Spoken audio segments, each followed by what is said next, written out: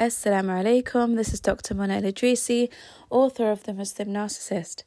In today's podcast, we will be talking about the narcissistic hoovering strategy and how the hoovering manipulation is used on victims. So let's start with explaining what hoovering means.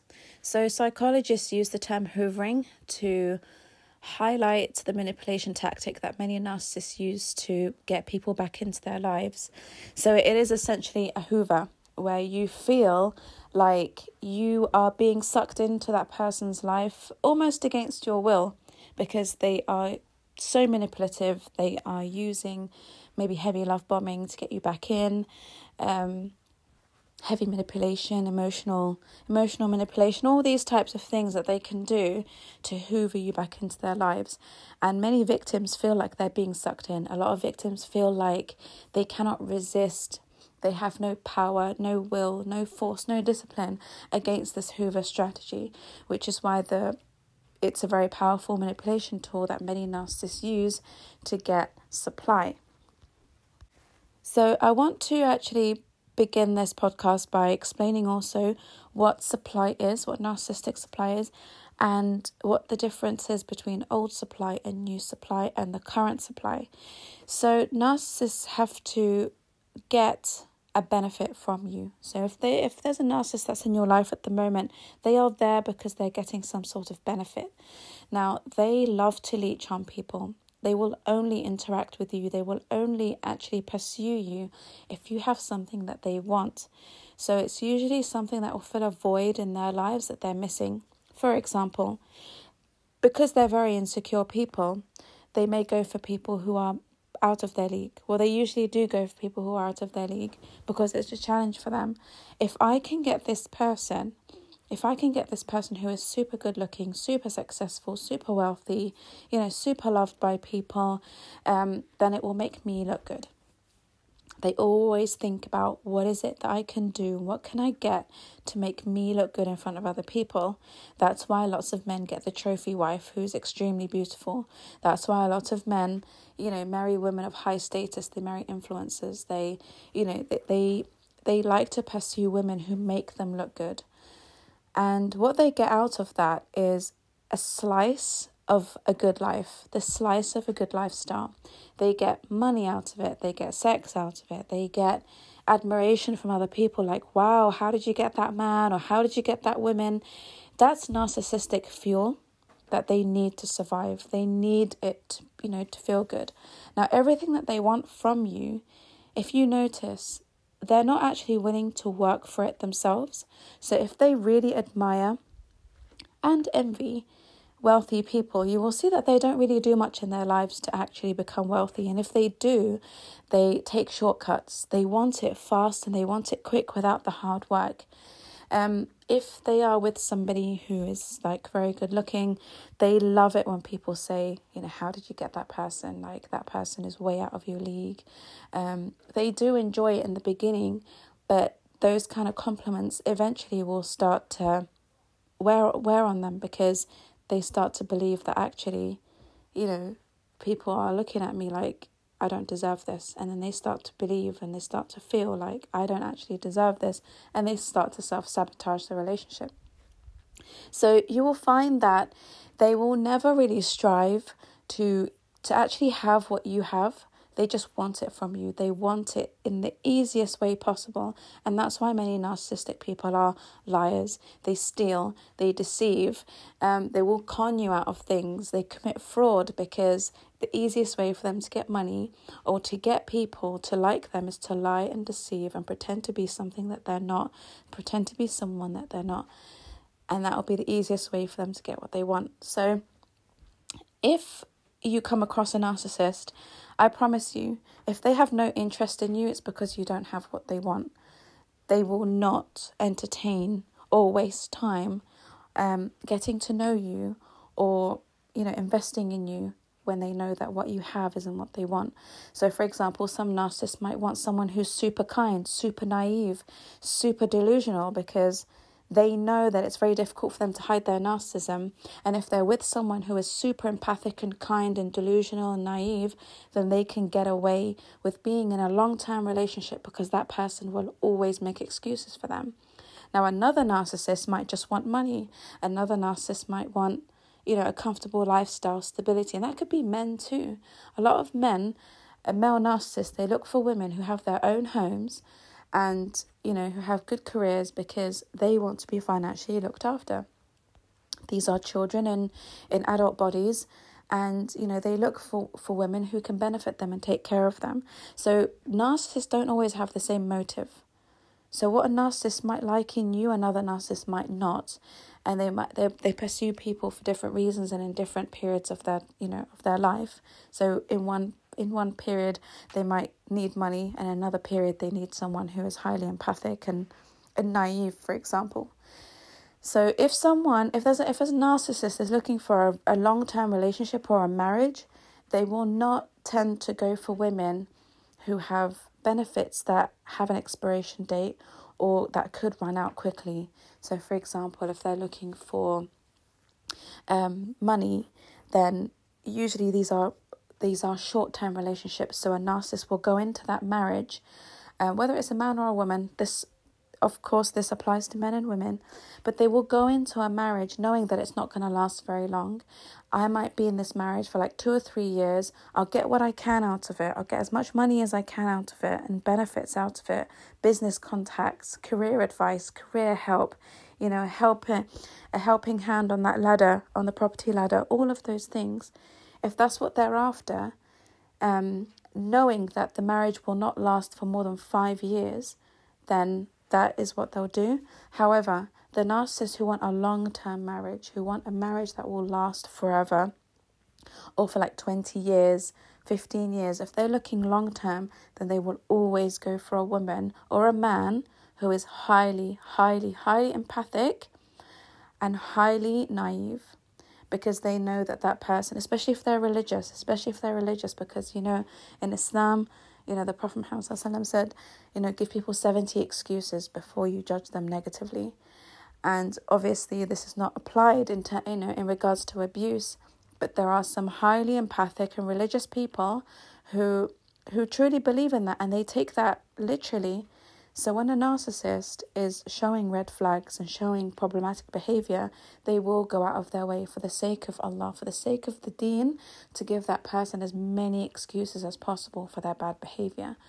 And when it comes, when we're talking, when we're applying this in the context of, narcissists within the Muslim community, you will find that many top narcs, a lot of top narcs, especially those who are scholars and highly knowledgeable, you will find that they are married to men and women who are religious, and they always make excuses for their bad behavior.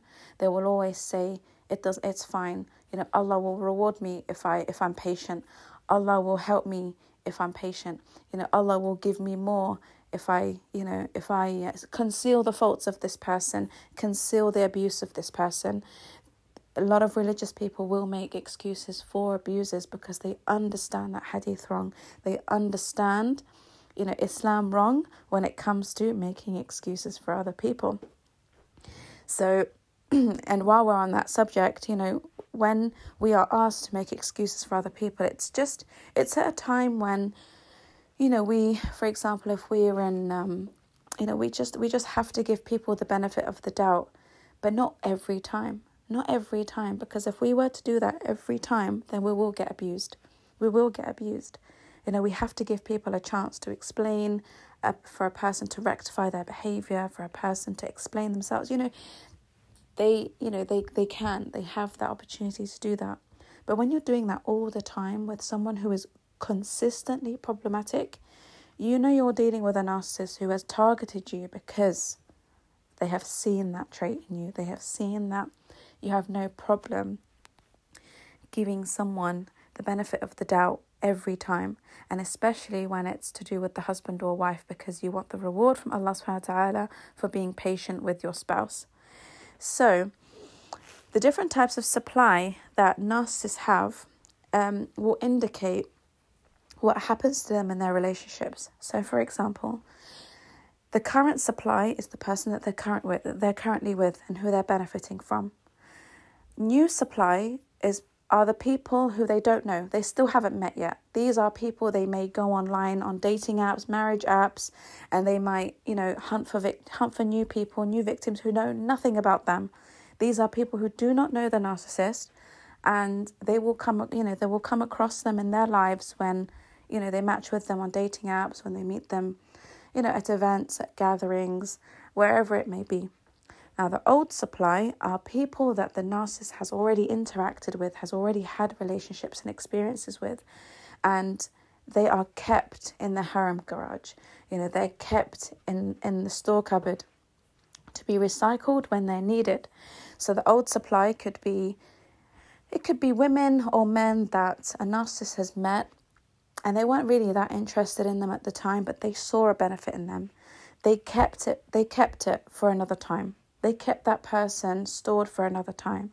So, for example, if a narcissist is doing well financially in that period of his life or her life, and they don't need someone with money at that time, but they come across someone who's a very good victim for that, who can offer them money, they keep that person as a friend for when the time comes when they actually do need money.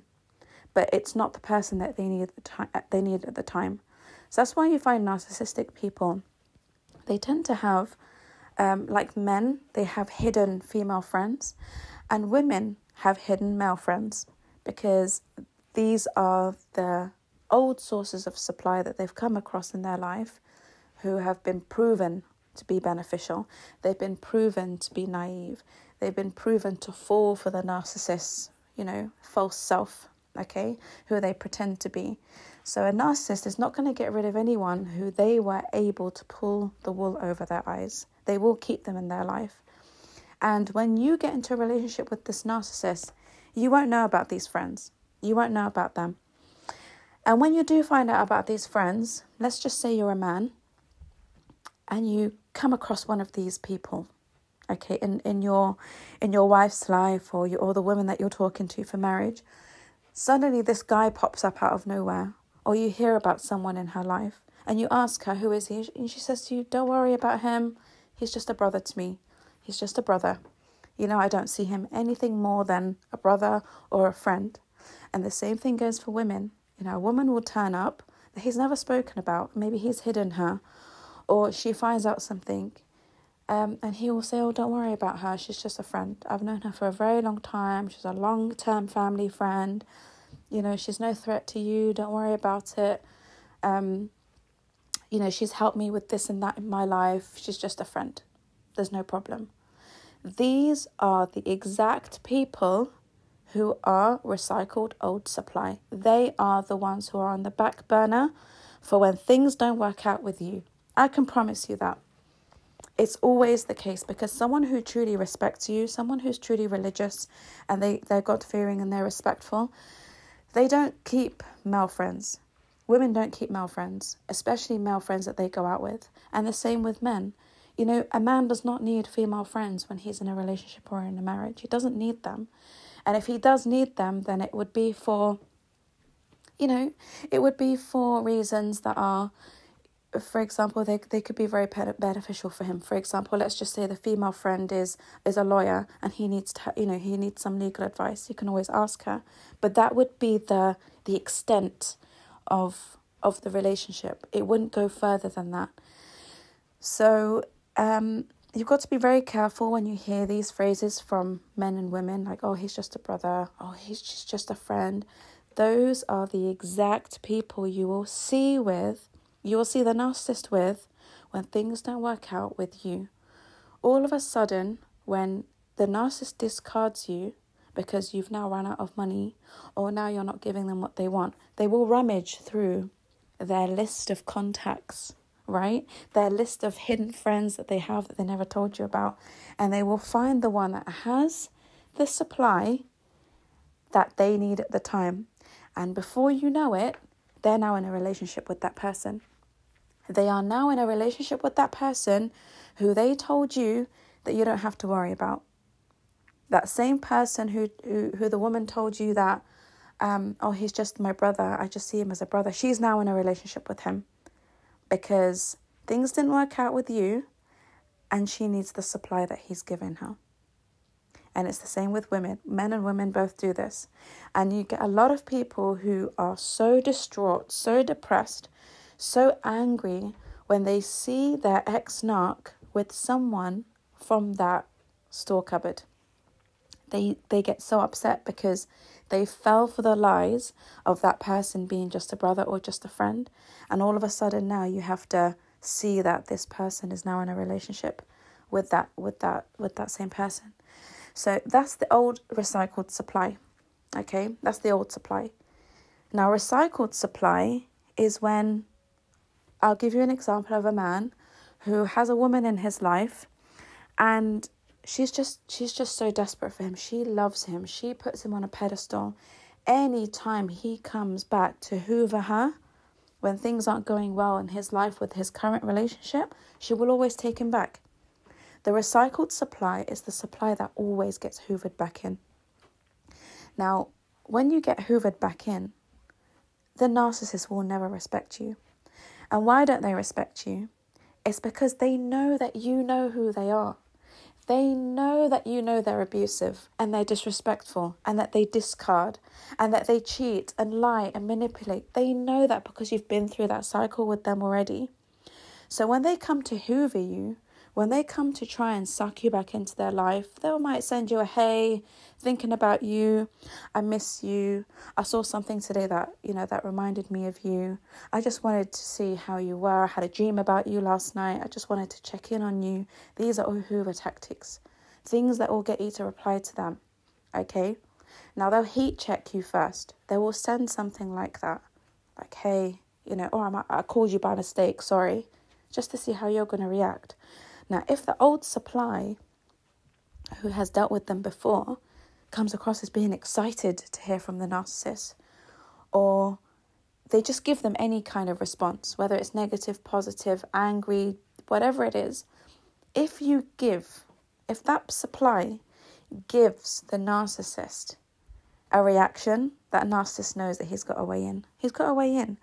Because even if you give them an angry response, telling them to go away, leaving me alone, I don't want to hear from you, why are you contacting me? The narcissist knows that he or she still has power over you because they believe that you're still upset. They still have that control over your emotions. They're still affected. The victim is still affected by what that narcissist did to them, and it makes them happy. And that's when they know that they can start chipping away until they eventually hoover you back in. So when you come across as being angry and upset, believe me when I tell you that the narcissist is happy because they're like, oh, they're still upset. They're still heartbroken over what I did. Because they're still in such a low emotional state, I can love bomb myself, my way back in. I can do that. Now, if you give them a happy response, so it looks like you're excited, you're happy to hear from them, the narcissist translates it as, you've been waiting for me to contact you. You've been waiting. You've been hoping that I will come back, right? And so the narcissist will find his way back in or her way back in. So if at this stage an old source of supply allows the narcissist back into their life, the narcissist immediately drops all respect for them because they now see them as stupid. They now see that this old supply who knows who they are, who's already been treated so badly by them before, has let them back into their life. It's like, you know who I am. And I'm trying my luck here and it's worked. All I had to do was, give you a few nice words, a few charming sentences here and there, and I got my foot in the door. It was that easy. So a narcissist would already have no respect for you if they manage to hoover you. Already. From the very beginning. He's already or she's already got no respect for you because they immediately think that you're stupid. And narcissists don't like to be with stupid people. And because they don't like to be with stupid people, they already know that this relationship that they're going to have with you is going to be temporary because you're going to frustrate them. You will frustrate the hell out of them because they like to be with people who are more superior. They like to be with people who are intelligent, because when someone is intelligent and the narcissist manages to play their game on that intelligent person, they feel powerful. They feel like, I managed to fool an intelligent person. I managed to fool and manipulate someone who everyone sees as being intelligent, right? But if you're stupid, if the narcissist believes that you are really stupid, then they're only going to use you temporarily as a crutch to get over the narcissistic injury that's happened in the current relationship he's in or she's in. So, for example, let's say he's currently in a relationship with somebody who's discarded him. Okay, he's been discarded by this person who's woken up to the narcissistic manipulation they're going through, and they've had enough. They say, I'm not dealing with this anymore. Goodbye. And they walk out of the narcissist's life. A narcissist here hasn't had time to find a backup victim, like a new one. So they have to go running back to old source of supply quickly. They need emergency supply. And they will go through their emergency store cupboard and they will find the one woman or the one man who is always willing to take them back. Always a sucker for what they have to say. Always falling for the false self and the false promises. So the narcissist will go back to that person. They don't want to be with that person. Believe me, they don't want to be with that person. But to you, to the person who has just walked away from the narcissist in that current situation, they will look like the narcissist has just moved on so quickly. The narcissist is happy. The narcissist is back with somebody who they said that they would never be with. And it could be an ex. It could be an ex that they've had children with, an ex that they've been married to. It could be anybody. But sometimes it will shock you who the person moves on to, because you may have known that person as a friend of the narcissist. You may have met that person before. You may have been introduced to that person as a family friend, or, you know, as a friend of the narcissist. Or so it might shock you. It might really shock you to walk away from a narcissistic relationship only to find 2 weeks later he's now in a relationship with this old source of supply who's quickly taken him back, because this old source of supply is so hung up on the narcissist that she cannot see what he's doing and how he's using her as a crutch just to get through that narcissistic injury of being discarded. He needs her quickly, so that he's not alone, and so that he feels that, you know, I've got someone as an emotional dumping ground for when I find better supply. Because he doesn't respect that source of supply right there. He doesn't respect her because she's taken him back knowing he's not a good person, knowing he's not a nice person. You see? So he will leave and abandon and discard that source of supply when he finds a new one. So while he's with her, or while she is with him, I told you it applies to both, he will be on dating apps. He will be out there looking for a new shiny source of supply. That's a challenge, because it's making him feel so bad to be with this old source of supply that he seems as inferior to him. He sees this woman as inferior because she's not clever. She's easily fooled. She's easily manipulated. So they are immediately on the hunt of looking for a new source of supply, but they will love bomb the old source of supply because they need to keep that love. They need to keep that source of supply in their life for as long as possible, because they don't know how long it's going to take for them to find a good source of new supply. So it will look like the narcissist has moved on and having a great relationship. Now this woman is completely delusional in this entire scenario. She's posting on Facebook, Instagram, you know, that she's in a relationship with this guy. She may have been jealous of you. If you're a woman, she may have been jealous of you being in a relationship with this narcissist, and now she wants to get back at you. She wants to make you jealous, so she will plaster her recycled relationship with the narcissist back on social media to get a reaction out of you. And sometimes the narcissist will allow this to happen because it's a form of triangulation. It's a form of hoovering you as well, hoovering you back into the relationship, because the narcissist now wants you to come running back saying, how the hell did you manage to get into a relationship that fast with a woman you said you would never, ever, ever be with. So if he's the one posting on social media of his new relationship, which is unlikely when it comes to an old source, it's unlikely, because again, he doesn't feel proud to have this old source of supply. They normally post when they're with the new source of supply, because the new source of supply makes them feel good about themselves, but the old source of supply makes them feel rubbish about themselves because they feel like they've downgraded. So the narcissist himself or herself won't really post anything on social media about this new relationship because they're embarrassed. They don't want people to know that they've gone back to an ex that they complained about, that they talked badly about. Apparently she was the crazy ex.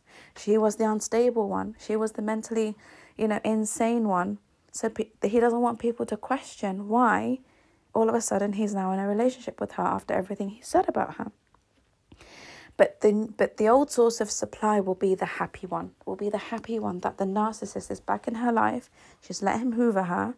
And now she's the one who's putting it all over social media out of hope that you will see it. Out of hope that you are going to be the one to see it. And the recycled source of supply wants to feel like she's got one up on you or he's got one up on you. And so they will keep posting until they get a reaction out of you. Until you go back to the narcissist, angry, saying, I just saw on her Instagram page that you're with her. They want the drama. And he will love it if you do that. If you ever see that, do not say a word. Leave them to it. They deserve each other. Leave them to it. Because it's all a game. It's all a fake facade. It's all a complete illusion. The woman herself or the man himself is deluded because they think the narcissist cares and has run back to them saying, oh, you were right about that person. I'm so sorry. That person let me down. They walked out on me. You were the right person all along. Let's give it another go. That's how they love bomb the old source of supply. That's how they get the old source of supply to come back. But they don't know, the old source of supply doesn't know that their time is numbered. Like there is a countdown timer until the narcissist finds a better source of supply. So that's the recycled source of supply, the one who keeps coming back to the narcissist, keeps coming back because they just feel so happy that they've got a chance. So happy the narcissist came back, you see. And the recycled old source of supply is the one the narcissist will discard the most, will disrespect the most, will abuse the most, because every single time you take a narcissist back, they will disrespect you even more. The abuse will be worse. The disrespect will be worse. Everything will be worse because you are now making the narcissist feel so awful about himself or herself. You are reminding that narcissist of how low they are, of how disgusting they are as people. And they see their own weakness in you, in that recycled old source of supply. So if a narcissist comes to hoover you, it's not good news. It's not good news because they think that you're still weak.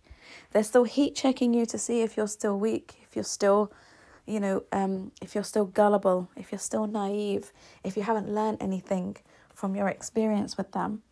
If a narcissist comes to hoover you, if they have the audacity to come and hoover you after you've walked out on them, or even after they've discarded you,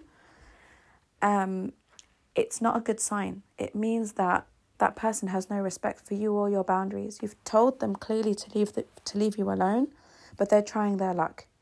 They're trying their luck. A lot of people ask me, will the narcissist come back to me? Will the narcissist realize what they've lost? Will the narcissist realize and regret what they did to me? Will they? It doesn't matter if they do or don't. You are so lucky to be rid of them. And honestly, they regret it. Honestly, they don't move on. Honestly, they will never be happy in their lives because this is the cycle they constantly go through in their lives. You don't need to know what they're doing, what they're up to, if they regret it, if they're happy, if they're not happy. It's enough that they constantly live their lives in this cycle. They will never be happy with anybody because eventually even the new source of supply will let them down. The benefits that they get from that source of supply will run out. Or the person will wake up and say, hey, you're taking advantage of me, I'm not having this anymore, and they'll walk out. The narcissist days are numbered with every single person they have a relationship with. Every single time. So you really need to stop worrying about, is the narcissist ever going to come back? You don't want him or her to come back. Because if they come back, it means that they've put you in the old supply storage cupboard. That's where you belong in their lives. And you don't deserve that. If a narcissist comes back, he just wants to check if you're still in that store cupboard that he can use for emergencies. Now, if his new relationship isn't working out, let me go and check. I need to do a stock check. Who's there? Who's there that I can use and abuse when the time comes? Oh, she's still there. He's still there. All is good. So they come to Hoover you just to check that you're still there. Just to check that you're still weak and naive. It's offensive when a narcissist comes to try and Hoover you back in. It means they still don't have any respect for you. They still believe that they can keep you in that store cupboard for emergencies. When does a narcissist never Hoover you? When they respect you. When they have the highest amount of respect for you, for completely cutting them off, for standing up for yourself, for not allowing them to abuse you, for walking out on them, for pulling the rug from under their feet when they did not expect it, when they did not expect you to stand up for yourself, when you've caused them such a narcissistic injury, when they know that to have you back, they have to meet a high standard of moral behavior and requirements, that is when the narcissist will not come back to Hoover you. There are loads of people who say every narcissist will come back. It's not true. There are some narcissists who will not dare. They will not dare to come back and Hoover you because of the respect they have for you. They know that you can't be played. They know that you're intelligent. They know that you know who they are. They know that you have high value for yourself. They know that they'd have to meet a standard that they are unable to meet. So if they were to come back into your life, or they were to come back and attempt to try and get their foot in the door by hoovering you, they are 100% sure that their ego will be smashed by you for the second time when you reject them. You're going to tell them to do one, and they're not going to want to hear that. Because it's going to take every ounce of pride that they have, that they have to sacrifice to hoover such a person. They're putting their ego on the line. Their ego is now at risk of being completely destroyed by a second rejection from that person. So in many cases, when the narcissist views you like that, in high regard and with such respect, you won't hear from them again. They will move on. They'll go and find somebody else, but they won't come back to you. They won't attempt it. They can't risk it. Because the first time you did that to them, the first time you rejected them by walking out on them, before they discarded you, you destroyed them in a way that you would never understand. They went into a deep depression because of that. Because they had an amazing source of supply that they took for granted and that they thought that they could play the game on, but they did not know that you are smart enough to get out of that situation before they could get the benefits they wanted from you. And it caused them such pain because narcissists hate to lose. They hate to lose. So these are the people who they don't hoover. Not everyone gets hoovered. And if you don't get hoovered, well done. Honestly. If you don't get hoovered, you have to acknowledge that you are someone of value, that you are someone of self-worth, that you are someone who possesses, a high level of dignity. Now, there does come a time when the narcissist will also not hoover a source of supply that they've hoovered for about 10, 15 times because they get so sick of that person constantly being accepting of being a doormat, being an emotional punching bag. So, and I've seen it. I've seen women go back to an abuser or men go back to an abuser countless times, more than 10 times. They get discarded, hoovered, discarded, hoovered, discarded, hoovered, until even the narcissist can't bear to look at them anymore, can't bear to deal with them anymore. because of how low their self-worth is. So there will come a time when even the narcissist won't even bother recycling that particular source of supply anymore. It's completely out of the question after a certain number of times. And they would rather look for someone else who could be a fresher source of supply. So you won't get hoovered in those two cases when you've been totally wrung out from, going through multiple cycles of discard and hoovering, and when your dignity and self-esteem is so high and your standards are so high that a narcissist knows that he or she wouldn't be able to meet those standards. And if they're not able to meet those standards, then you make them feel really bad about themselves. You make them feel like they're not good enough. You are the person who makes them feel like a failure, like they're unable to meet those standards and those demands because they're nowhere to your level. They are nowhere capable of, meeting standards that may even be the basic minimum. It may be the basic minimum that a narcissist is unable to fulfill for you. And it just makes them feel so rubbish that they cannot meet those standards because they love to see themselves as superior. They love to see themselves as grandiose and deserving of everything. But when they come across somebody who has such high value and high self-esteem, and you communicate that to the narcissist that if you want me, you have to be a certain caliber of a human being. You have to be a certain type of person. Now, all of a sudden, you've made the narcissist feel worthless because he doesn't have that, or she doesn't have that level of, morality, that level of success, that level of integrity and all of these things. They know they don't have it, so they're not even going to bother trying. They're not even going to bother trying having you. And then it bothers them.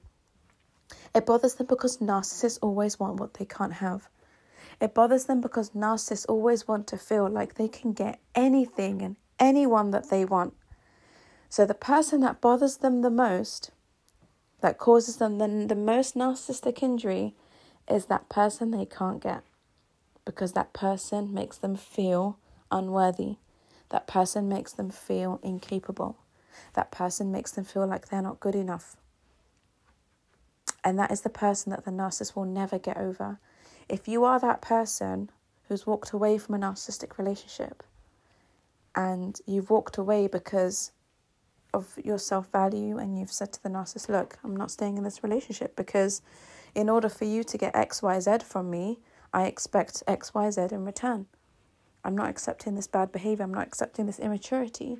I'm not accepting to be treated this way when, you're not meeting any of my standards.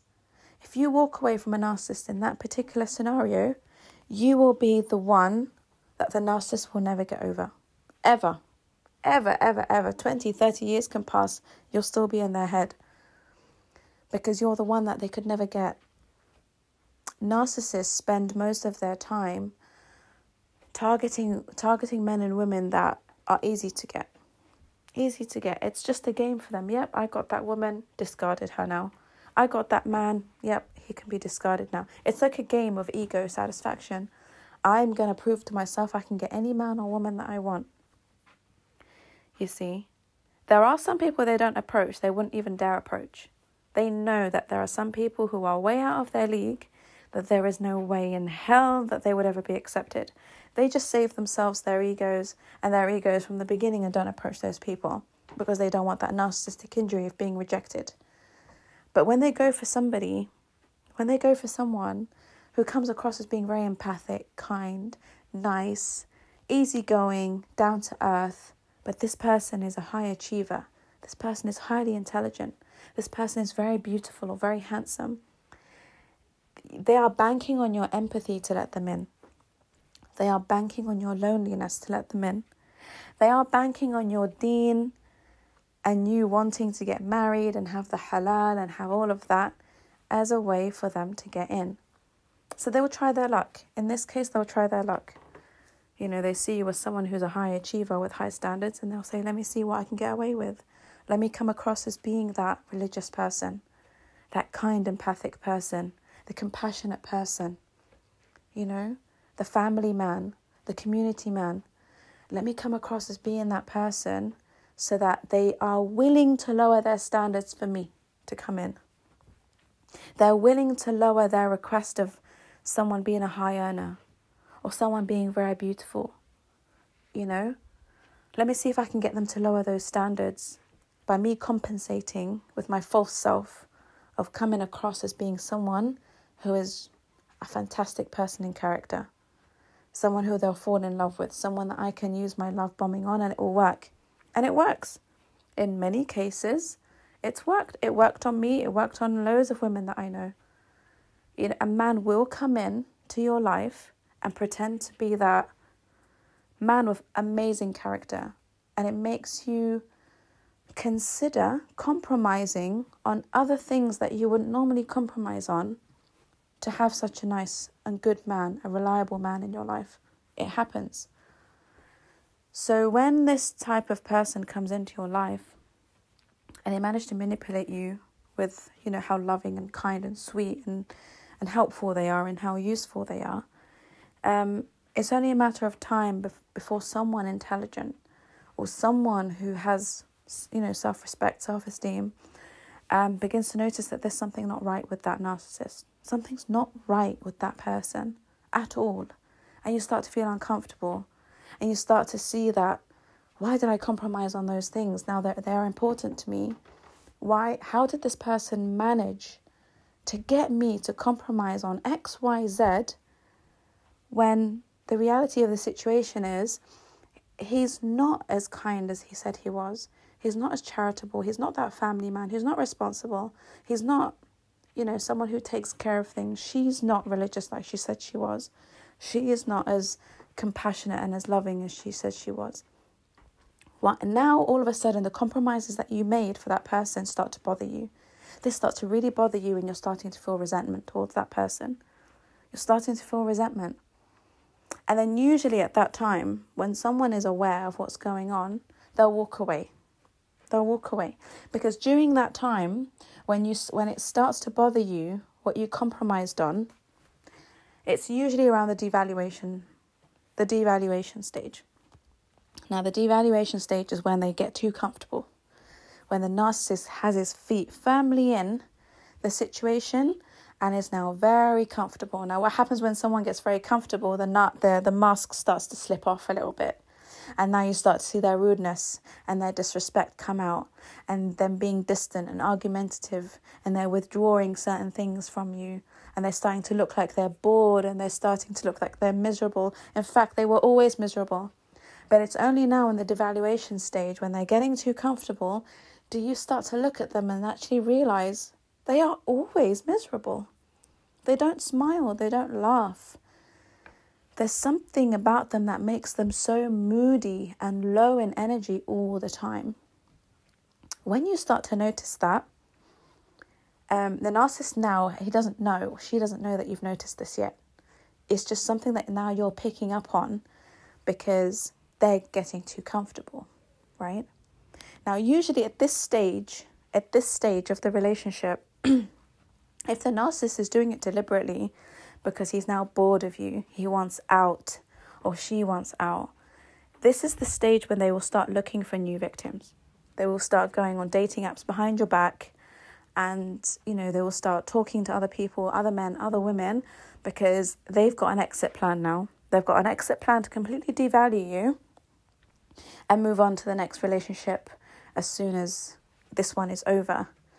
So usually it will happen when the narcissist is really bored, or he realizes that, or she realizes that you're holding them to a standard now. Like, hey, I'm starting to notice you're getting a bit too comfortable here.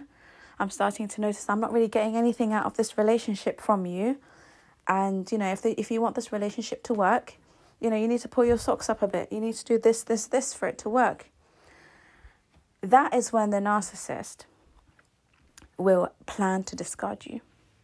That is when they'll start talking to other people. It'll be around that time.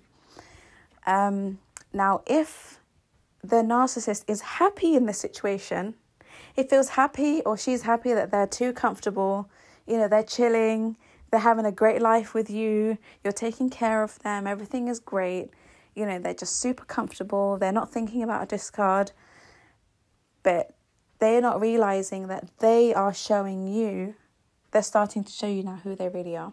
You're starting to see the depressive people they are, the lazy people that they are. You're starting to see how they're like children. He could be a 40-year-old man, but he's acting like a teenager. She could be a 35-year-old woman and she's acting like a child with her temper tantrums, and it starts to get to you. Now it's starting to really bother you. And this is when you start to plan the discard. This is when you start to get really fed up. But they're not noticing it. They're not noticing that you're getting fed up. You might mention things here and there. You might complain about things here and there. But they're not taking it seriously that you're actually going to leave.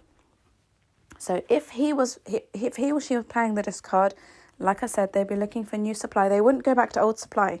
Old supply is only for emergencies, when they don't have a backup. They don't go backwards. But when they have time, when they have time to plan an exit, when they really do want to exit, they will look for new source of supply, because it's better for them to move on to someone new who doesn't know anything about them, who's never been abused by them. So they'll be completely naive and completely fresh to the whole situation. It's easier for a narcissist to find someone else than to actually go back. That's why the going back is for emergencies. So when you decide that, you know what, I've had enough of this. I've had enough of this this trifling man who's, who I'm living with or who I'm considering for marriage, and vice versa. You decide to pull the rug. You decide, enough's enough. This isn't working out for me. I'm sorry. Goodbye. And you walk away, and you never contact that person again. You never contact that person again. They now go into hysterical panic mode. What's happened? What did I do? They'll blame you because they believe that they've had no warning. They've always had warnings. They've always been told, about what you're happy with and not happy with. They've always been aware, but they've always felt that you were too invested in the relationship to leave. They've always felt like you were too invested, that you gave too much, that you loved them too much to leave, because what you were giving them, they've never had it from anyone before. They've never been so invested in, by someone before. So that's when they never think for a second that you would ever walk away. And they would never walk away from that situation either, because they're comfortable. They're comfortable as long as they're getting everything for free and everything easy. As soon as you start asking them to pull their socks up and actually make some effort and do some work to keep the relationship together and to keep it working, that's when they start having an issue. So when you discard, I don't like to say the word discard here, because empathic people don't discard. As Muslims, we don't discard people. It's a narcissistic thing that they do. When you walk away from a narcissist and you firmly shut that door behind you, because now you've seen the real face. You've seen who they truly are. You've seen that they're taking you for a ride and you never go back. That narcissist will experience the worst plummet into a deep depression pit that he's never or she's never experienced before. Because you've given them everything that they wanted. They were happy, they were comfortable. They were too comfortable, and that is what, got them in this situation. They were too comfortable and they started to devalue you.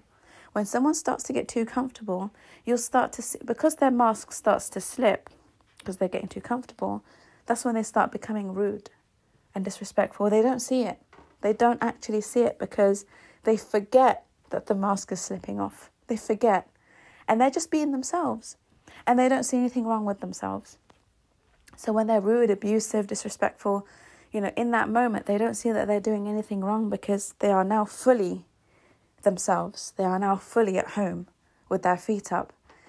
So they don't see why you're making such a big fuss. They ask you, why are you being so argumentative? Why are you causing problems? Why are you constantly bringing up issues? Why can't you just be happy? Why can't you just be satisfied? Why is there always something that comes up every single month? Why this and why that? You start to poke them out of their comfortable chair that they're in, and they don't like it. They don't like it. Because now all of a sudden, you've had enough time with them to see that actually who they were in the beginning isn't who they are right now. Something has to be done about this. Hey, poke, poke, what's going on? You know, where was that person in the beginning? Where was that person who was hardworking and ambitious and this and that? Where's he gone? They don't like it. But all narcissists know that they're on a countdown timer. They know that one day their time will be up. But they don't realize with people who are intelligent and people who are, again, they've got self-worth and self-esteem and self-respect. They don't realize it would come that soon. And they're not prepared for it to come that soon. They're not prepared for you walking away at all. Because they are firmly comfortable in their belief that you are not going anywhere. Anywhere.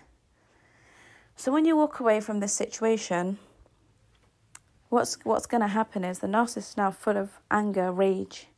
You know, they might even contact you and tell you sorry. They might apologize. They might try to find their way back in, you know, or they might not. They might just apologize without asking you to take them back because they want you to be the one to chase them and say, hey, you know, I made a mistake. I shouldn't have done that. I shouldn't have walked away. You know, I want you to come back. In most cases, with this particular situation, the narcissist will wait for you to come back. They are banking on you, on you making a mistake. Like, hey, sorry, I wasn't thinking straight. I was angry. I walked away because I was angry. I want you back. They'll happily come back, but believe me, they're already planning their discard of you. They're already planning to discard you because of the rejection that you've put them through, that pain of rejection that you've put them through. So if you take them back, I promise you, they are planning your discard. They are already going to be looking for another source of supply to make you pay for even wanting to leave them, for making you pay for pulling the rug underneath their feet when everything was going fine for them. You think they're not going to make you pay if you take them back? Never take a narcissist back. The worst thing you can do for yourself in your life is to take a narcissist back after you've made a decision to walk away from them. If you allow them to hoover you back in, to make you feel guilty, to make you feel bad for your decision of walking away, you're going to get it. You're going to get it, and you're going to get it bad, because they will always make you pay for that rejection. They will never forget it. It's a narcissistic injury that they never forget. Never can they move on from that. It's just too much for them to move on from. And they will never trust you. They will always, because you've reignited, you've refueled their abandonment issues that they've had since childhood. So now in their heads, they're like, well, this person has the ability to abandon me. They have the ability to leave me. So now I have to be smarter, and I have to plan my discard next time before they do that to me again. And they'll do it once they completely knock your self-esteem. So when you take them back, you will realize that, you will see that they start to really devalue you. They really start to destroy all the good things that you have in your life. They want everything destroyed before they leave, because when they leave, they want to leave a burning building. They want to look back and see a burning building. A burning building that they never have to go back to again, that they will never hoover again, because that will be your punishment for what you did to them. A lot of people who take the narcissist back after they made a firm decision to walk away were completely destroyed the second time round. Completely destroyed. And I've seen it in many cases where men have taken back problematic women to have a child. They didn't have children the first time round. He decided that he wanted to leave a marriage, in a safer way, because he's like, Alhamdulillah, I don't have children from her. Let me walk away now before I'm stuck with a child. And then he gets hoovered back in. He gets hoovered back in after all the abuse he's gone through. And then the second time, the woman in her head, she's thinking, what can I do to stop another discard from happening? To stop another incident of him walking away from me? What can I do? I need to get pregnant. I need to get pregnant because that's going to make him stay in the relationship. So what happens is that she will get pregnant, she will have a child, she will make sure you get completely attached to that child, and while that's happening, she will treat you like dirt. It will be worse the second time round, because now she feels like she's got the freedom to take all her revenge on you in devaluation. She will abuse you. She will humiliate you in front of people. She will do everything under the sun to punish you for that rejection. But she knows you're taking it because of the child. Now there's a child involved and you need to make this marriage work. She's a lot worse than she was before you walked away. That's what they do. The same thing with men. And a man can come back into your life. You would have left the situation child-free, problem-free. You feel good about yourself, that you made a really good decision. And then he comes to Hoover you. And he starts to make you feel bad, Islamically. Allah hates divorce. Let me make it work. I'm sorry, I was going through a hard time. I didn't appreciate you. I took you for granted. I now know what I lost. I now know I have to fix up. I now know I have to work on this and that. Some people fall for it. And they let that man back in. And then he gets her pregnant. Same cycle. He gets her pregnant. She is now relying on him. She's now relying on him to be a good dad. She doesn't want to be a single mother. She knows how difficult it is to be, to find a good husband who's going to take on her child or her children after that. And the same cycle continues. If you are in a relationship right now with a narcissist and you do not have children, oh my goodness, for the love of God, try and get out of that. Try and get out of that relationship. Because if you get hoovered back in, or if you have children with this narcissist, that's when the devaluation will really happen, because they know that you're a good person with integrity and you will do everything you can to, to have your children be raised in a home where there are both parents. They know that you're that kind of person. They've already studied you. They know that very well. So usually when, in this situation, when someone comes back in after the empath has walked away and they get hoovered, this is what usually happens. A child comes along. A child comes along in round 2 and they use that child to punish you, to make you pay for what you did to them. It never gets better. It always gets worse. So, in this situation, when someone has walked away from the narcissist and they go into a horrible depression, they spiral down into a very bad state of mental being. They hate themselves.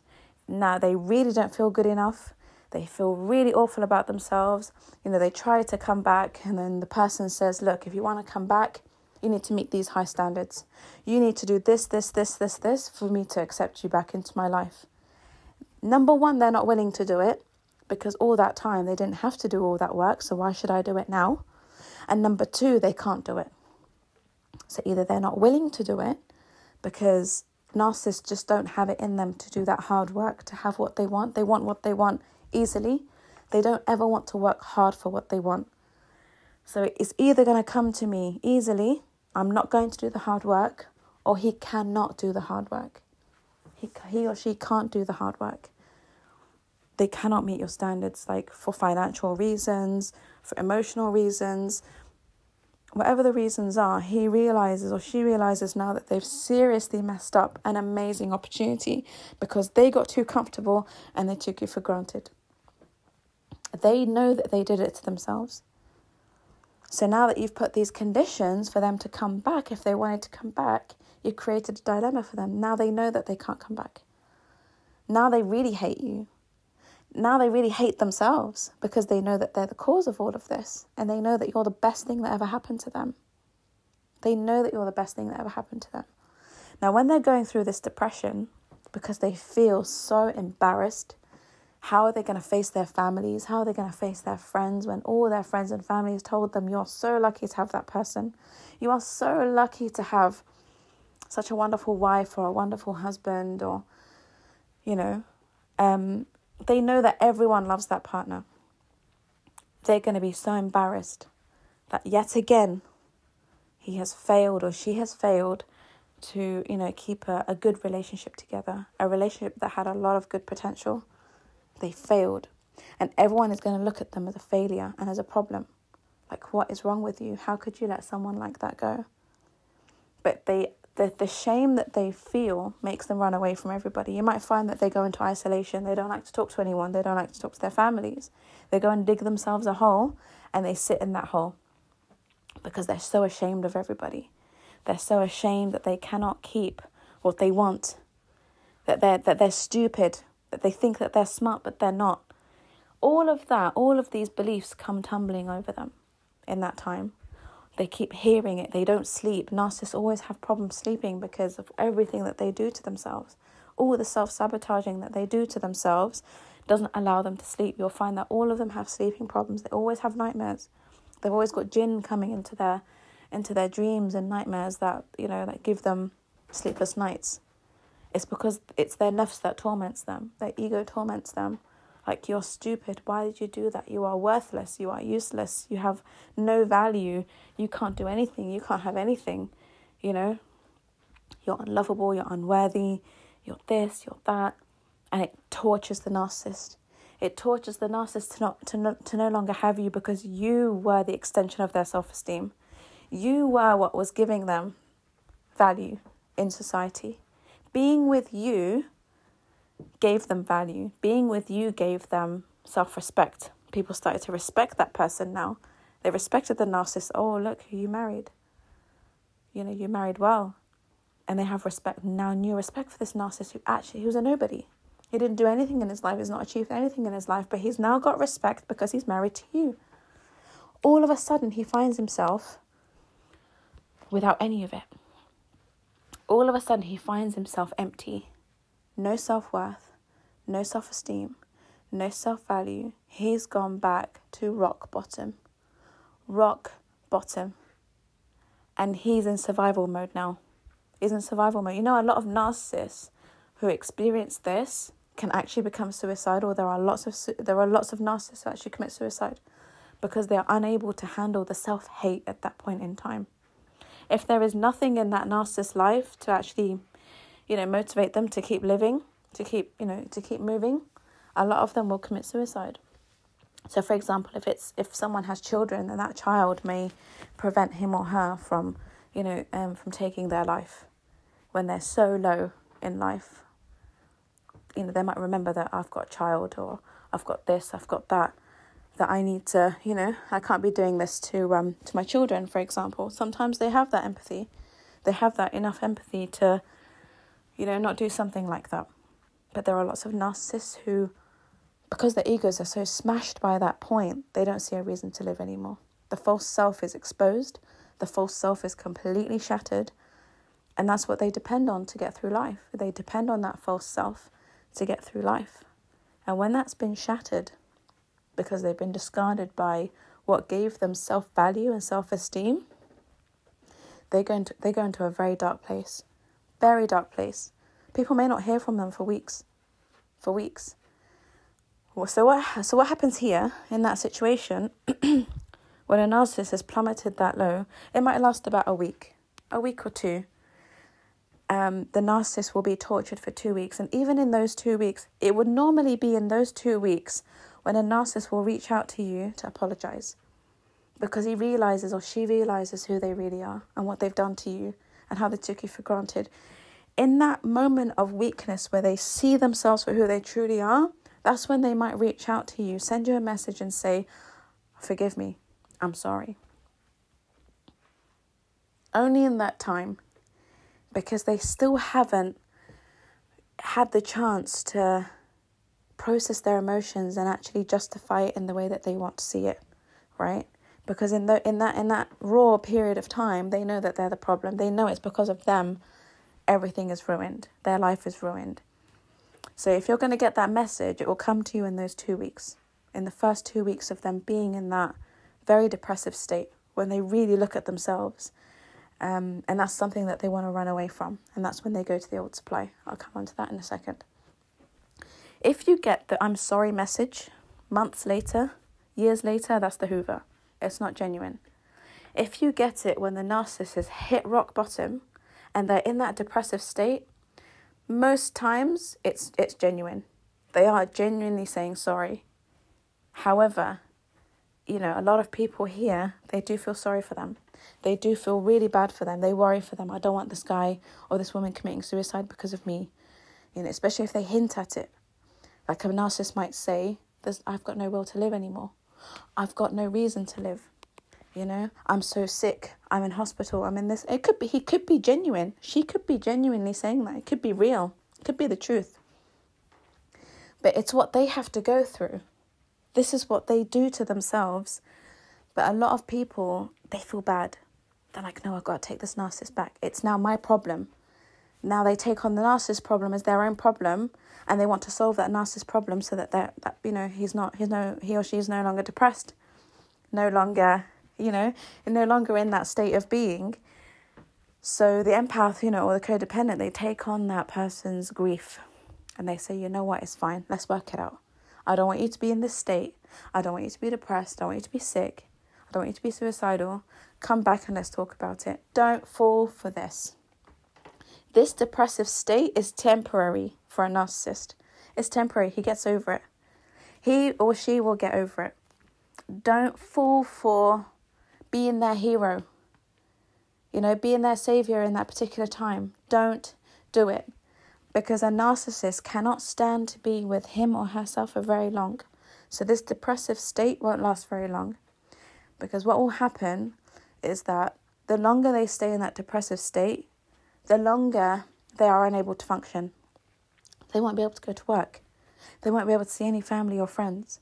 They will not be able to function in life at all. They cannot eat, sleep, shower, nothing. And they have to get out. They have to get themselves out of that pit. They've got to get themselves out of that horrible pit. And who do they latch on to? The old supply. Because right now, they don't have the energy. They don't have the charm. They don't have the time to be on dating apps and charm other people, to charm new supply. They don't have the will. The last thing you want to do is go on a dating app or online or wherever it is that you're doing and find a new source of supply, because you need to present yourself in a very nice way. You can't present yourself as being someone who's hit rock bottom, depressed, disheveled, you've lost a lot of weight, you look terrible, you've had no sleep. Who's going to want to be with you then when you're like that? Who's going to want to be with you when you are so depressed, so depressing, so negative, and all you're doing is talking about your ex and what they did and what happened and how they left you and abandoned you and, dealing with your emotional train wreck of a life? Who's going to want to deal with that? No one. Narcissists will only go back on dating apps when they feel good about themselves, when they feel they can get validation from people. Their photos, they'll put some old photos up that make them look really good. The validation starts to give them the confidence to find new supply. But when they're not in the mood, when they're in such a depressed mood, the last thing they're going to do, or they're going to want to do, is find new people, because they know that new people will clock on to them being depressed very quickly, and they're not going to want anything to do with that. Well, healthy people won't want anything to do with that. But at that time, they don't want people who are unhealthy either. They don't want to be with someone else who's going to wallow with them. They want someone who's going to get them out of the pit. So if they go on a dating app and they find someone else who's depressed and they think, well, let's just be depressed together because I'm messed up as well. I've got mental health problems. I'm this, I'm that. Let me see if we can make each other feel better. That's not going to work for the narcissist. You're going to make them feel even worse. So when they go on dating apps, they want healthy people. They target people who are healthy mentally, healthy in a religious way, healthy in their lives and happy and joyful, and because you get them out of their pit. So in that situation, because you've got no energy at all to be looking for new supply, you rummage through the emergency supply, the old emergency supply. Who is there that can save me right now? I need this person as a crutch. I can't walk. I can't function in life. I need someone to be my life support machine. And they will go back to the people who have always been there, have always been hoovered. Every time they've hoovered them, it's been successful. Who is that person? I found him. I found her. She's there. She's still there. It could be an old friend who was jealous of you in your relationship. That woman who, she was just a friend. All of a sudden now she's found an opportunity to prove herself to this narcissist. Oh, I'm here for you. What's wrong? What's wrong? What's happened here? Oh, I'm sorry that I had to block you and cut you off. I had to do it because, the woman I was with was jealous of you. She was insecure. I wasn't able to talk to you all this time because she made me do it. And now I'm coming back to say sorry. You were right all this time about her. She was crazy. She kicked me out. She treated me so badly. She abused me. Now he's giving validation to that woman. He's giving validation to the other woman who is now finding an opportunity to jump into his life and be his savior, be his rock, be everything. Now all of a sudden he's with this woman in a relationship. She's someone he doesn't respect because he knows that just, saying those few words will get her functioning in hero mode. And it's the same for men, by the way, too. Women do this to men. But it's more common that men do this to women. So now we go back to what I was talking about earlier in this podcast, of this woman now being really happy that she's the one who's going to save this man from the damage that you've caused. Now I'm going to show him I was the better option. I'm going to show him now that he was wrong all this time to not be with me. I'm going to show him all this time that I was right about you being a psycho, that I was right about you being not good for him. So she's going to go out of her way to prove herself to him, and he's going to use her as a crutch to feel better. All of a sudden now, that depressed man or depressed woman who was in that pit and they couldn't survive and they couldn't go to work and they couldn't eat and they couldn't sleep, now they're fine. All of a sudden now they're okay. And they're being fueled by this new source of supply, this old source of supply, that they're better off without you. They're better off. You don't hear from them. They're now focused on this new supply. It's the old source of supply. They're focused on this new woman or this new man now because this person is helping them to get out of their pit. They're giving them a helping hand to get out of the pit. But that old source of supply has no idea that they're just being used. That they're just being used until the narcissist finds the new source of supply. The new source of supply, when does that happen? So this old source of supply is building this person's self-esteem up. She's building up his, image, his self-image. She's helping him to eat again, go back to the gym, do things in his life, do fun things, to look after himself, to look good, to dress well. What's she doing? She's preparing him to have the right self-esteem and the right amount of charm to be able to get new sources of supply on dating apps.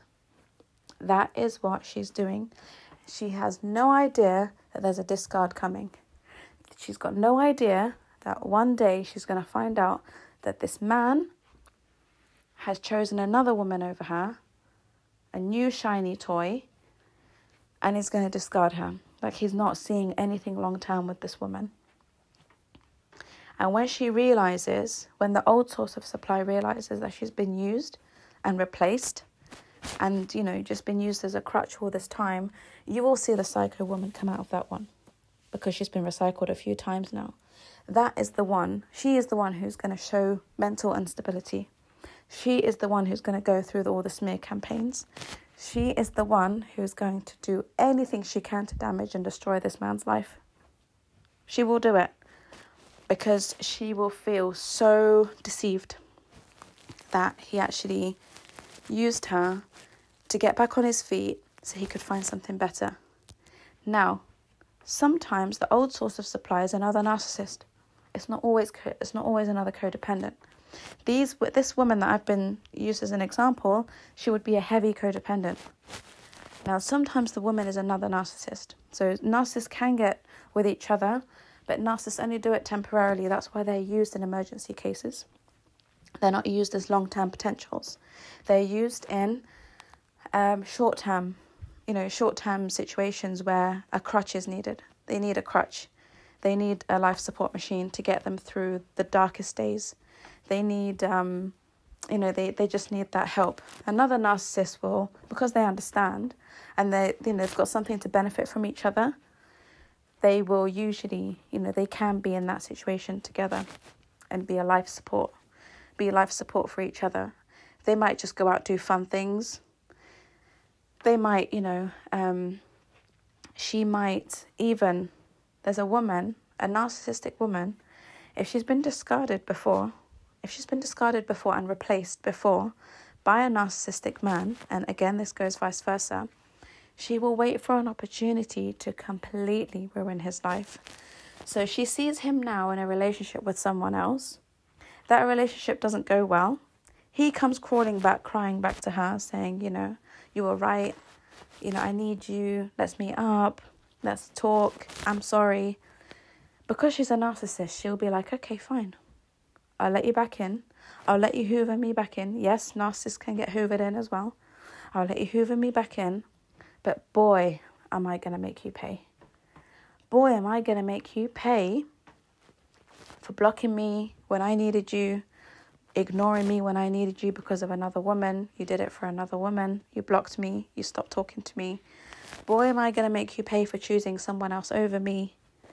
Boy, am I going to make you pay for not giving me what I wanted. And you prioritized another woman over me. So she'll say, okay, I'll let you hoover. I'll let you hoover me. She will go into that man's life. They're both narcissists together. They both know the same game. Because he's hit rock bottom, he's still not aware, emotionally, he's not aware that this woman actually has evil intentions towards him. He just sees, oh, she was an easy hoover. I got a crutch quite easily out of this one. He's not thinking that this woman has a game. She's got an end game. And she will pretend to be the hero. She will be there for him. She will give him everything, only to pull the rug on him again. But this time she will make sure that she does it in a way that was worse than the woman before. Much worse. She will do it when he needs her the most, when he's actually at his peak of happiness. A narcissistic woman will wait until then to pull the rug and totally discard him, brutally discard him for her own payback. That's what a narcissistic source of supply would do. Old source that's been recycled before. That's what she'll do. And that's why you'll find in many cases, it doesn't last very long. The new relationship doesn't last very long with the narcissist after you, because he's been brutally discarded by another woman who has been bitter this whole time over his treatment of her. And she's decided to use this opportunity of him being rock bottom, him hitting rock bottom, to get her revenge. She took it as an opportunity to jump in the situation and ruin his life even more, because it's a fantastic opportunity for her. Now, other people looking out from the outside, looking in, they're looking at this woman like she's desperate. What's wrong with this woman? Why is she so desperate to be the hero? Why is she so desperate to get her foot in the door? So it's either because she's heavily codependent trying to prove herself, or because she's so happy that she's finally got this opportunity where she can get her own revenge on this guy. So, sorry guys that this podcast has been dragged out for a bit, but I'm trying to include as much information as possible for you to get the real bigger picture in detail, for it to make sense, right? I really wanted to explain this to you so that it completely makes sense for you to understand why responding to a narcissistic hoover is so dangerous. Please, please, please, if anyone ever tries to hoover you or tries to come back into your life and you know that that person is not a good person, they've abused you, they've disrespected you, they've treated you badly, do not respond at all. No good response and no bad response. Don't even respond in a negative way, because you've given them fuel. You've given them validation and confirmation that you're still upset with them and they still have that emotional hold over you. Do not respond at all. Completely ignore any messages and any calls that you get. Completely. Because this is what you're going to be facing. You will either be old supply being stored. You'll either be old recycled supply that's constantly hoovered again, until the narcissist gets so sick of you, of dealing with you, that even he or she won't hoover you anymore. Or you will be the new source of supply that's being groomed because you have no idea of what's to come. And then when you do see a glimpse of that narcissist and you do decide to walk away, please stick to your decision. Stick to your gut instinct. Stick to your intuition and to your own belief. You've got to honour your beliefs, honour how you feel, and walk away from that situation. I promise you, that intuition that you have is a gift from Allah subhanahu wa ta'ala. You've got to listen to it. When you walk away, when you make that decision to walk away, you never go back. Never go back, because the narcissist will come back into your life. I'll say it a third time. Will come back into your life to make you pay for that rejection. So when you walk away, you do it with full conviction that you're doing the right thing. You've got to trust yourself. You've got to trust yourself and honour yourself. It's a sign of someone who has self-worth and self-respect, when you trust yourself and you trust your intuition. And you don't let these people back into your life. So, inshallah, I hope that that's made everything clear for you. The different types of Hoover, the different types of supply. And any questions, please put them down in the comments. Let me know if this has benefited you. Please share this podcast with everyone you know who may benefit, inshallah. Do subscribe to the channel. Please do share it with as many people as possible. I'm really trying to get this information out there to save people's lives, save people's mental health. It's for the greater good. I'm doing this for the sake of Allah subhanahu wa ta'ala, to help all of you people who are oblivious to what's going on in this Hoover cycle, and in just dealing with narcissists in general, especially those who come across as being religious and come across as being Muslim. So please do share it, and inshallah, until the next podcast, Assalamu alaikum wa rahmatullahi wa barakatuh.